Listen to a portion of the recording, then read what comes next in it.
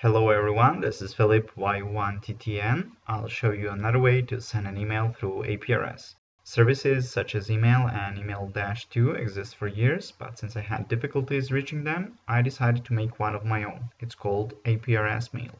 For this demonstration, I'll be using my ICOM IC7000 and MixW 2.16. As you can see, my mailbox is currently empty. I'll turn on my radio and switch to MixW window.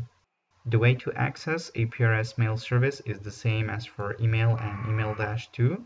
All you need to do is to send a text message to !APRS mail in format email address space message. Remember your APRS specifications, message can be only few dozen characters long. There is my message, and now I'll transmit. Okay, let's go to aprs.fi and check out the traffic.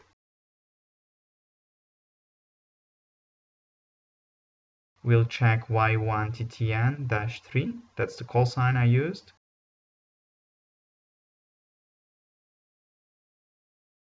And there it is, the message I've sent popped up on APRS IS. Now we wait. And a couple of moments later, we got an email in the inbox. Email states time, call sign, and content of message itself.